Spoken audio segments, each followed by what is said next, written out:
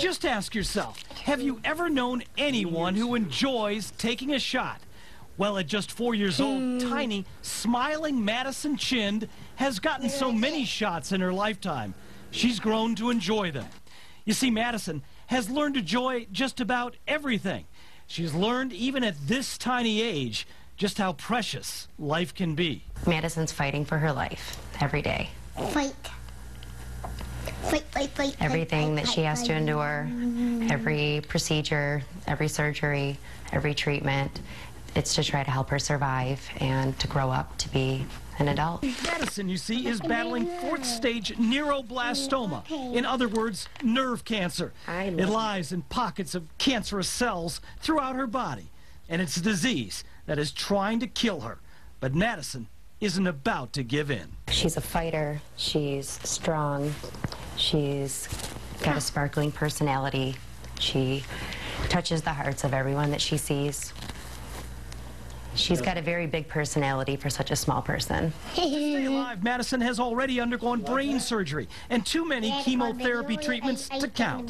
To survive, Madison's mother, Jamie, must take her daughter all the way from Lapeer to Children's Hospital in Detroit 3 to 4 times a week. That's a 120-mile round-trip travel. And right now, Jamie doesn't even have a car to transport her daughter. So far, Jamie has managed to get her daughter to the hospital by borrowing her mother's car. Every time there's been an emergency, she has somehow made it through. But without a working vehicle, she knows her time is running out. And the thought of her little baby girl perhaps dying or getting very sick because she can't get her to the hospital in time is tearing her apart. We're going to help you, okay? Thank you. I promise you. We're going to get this taken care of for you, all right? I appreciate this. You don't know what a blessing this is. I don't know what the blessing is. What's a blessing? I've got to tell you that already people are stepping in to help.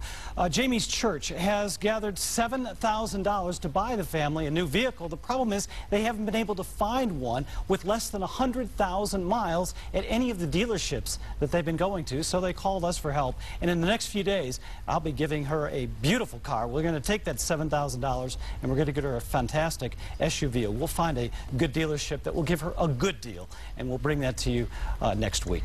This is Bill Spencer, the Call for Action team. Brave little Jamie, what a sweetheart. Yeah. Well, and reliable transportation. Yeah. Covering that distance. Yeah, you got to drive 60 miles both ways, you know, twice a day and 3 times a week. They got to have a good car. We're going to get them one. All right, Bill, thank you. Thank you, Bill. You're an angel.